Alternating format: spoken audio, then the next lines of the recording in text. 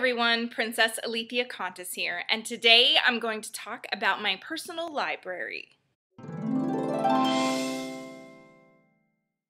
Now technically that should be libraries because I have bookshelves like this in more than one room, but this, which is in my main living room, is the reference section. This is the one that I use most often, and it's right next to my writing nook, as you can see.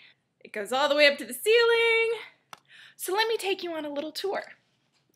I was inspired by Andre Norton, her High Halleck, when I went to visit in Tennessee. Oh, I miss that woman so much. And I miss her library. Oh, it was fantastic. She had everything separated by section. Up here we have, at the very top, we have horror. We've got some vampires, some Poe up there. Here we start getting into some mythology, gods and heroes, some gothic stuff, and my Santa Muerte candle. Let's see, this is all the Victorian age. Many of these I actually got from Andre Norton's library. The Worm in the Bud. That's a really great title. Here starts all of the witchcraft. I have these witchcraft books, encyclopedias, spells. We've got some tarot, zodiac, numerology going on down here. Let me move the movie posters. I have so many movie posters in my house. This shelf is prophecies, psychics, and ghosts. And then kind of down here is the oversized stuff that won't fit on the other shelves.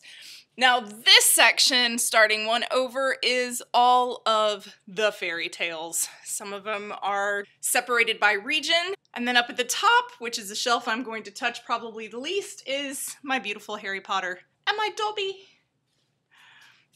Over here, one over, we have Lord of the Rings there up at the top. And then these are my shelves. Those are all the anthologies I've ever been in. All of the books of Airland so far. I love the rainbow that they make. Other anthologies, Alpha Oops, Wild and Wishful, Dark and Dreaming. Then we have some Robin McKinley. I did have to put fiction in my nonfiction section because you'll see when I show you the fiction section, it's kind of a mess. Down here we have poetry and the pirate book that's out. I borrowed that from my grandmother to do some research on Thiefdis. We have anatomical encyclopedias for whenever I need art reference or muscle reference, and then some comics down there at the bottom. Some old school Peanuts. We've got Pearls Before Swine, and I have all of my Dragon Con books from 1996 on. Here we have Jude Deveraux. Up at the top, 3 shelves of Jude Deveraux and Jill Barnett, who I also love. Some random stuff mostly, let's see, Unexplained X-Files, Secret Societies, astronomy, lots of astronomy, some atlases. And then this gets into the more random-y type things. I have a ton of idiots' guides because I'm an idiot in things like, you know, the Arctic and cloning and sensual massage. Look, don't ask. It's a library. You have to have these things. Over here, we have the Stephen King shelf, some travel books, the novels on writing, because, you know, writers need novels on writing. I love my entire Wild Things shelf there. And then, yes, that Millennium Falcon is like a pocket Simon memory game. I have stuff everywhere. I'm still unpacking. I'm still going to be unpacking for years. I promise you. Okay, do you want to see the other library? Ugh, I hesitate to show it to you because it's such a giant mess, but here we go. Look, don't judge me. This library was the room that was finished first, which meant that it got set up first, but then it also collected all the garbage while we were trying to remodel all the rest of the rooms.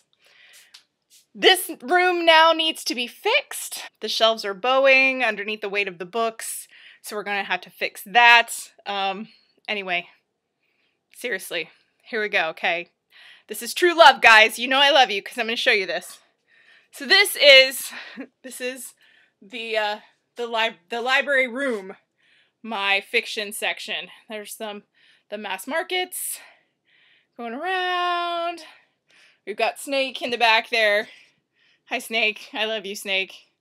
We've got all of these. Whoa. There we go. There we go. Oh, look at that giant mess. Down there we got some comics, some Neil Gaiman, my closet full of office supplies. And my giant Lord of the Rings poster that's signed by all of the cast except Christopher Lee, of which I'm so sorry, but that poster is incredibly inspiring to me. And yeah, that's just, see, giant mess of stuff. Look, maybe after Dragon Con I'm gonna work on this, but for right now, it's just a giant mess. Most of what I use is research on a day-to-day basis, so. Okay, that's it. I will see you guys next time. Love you.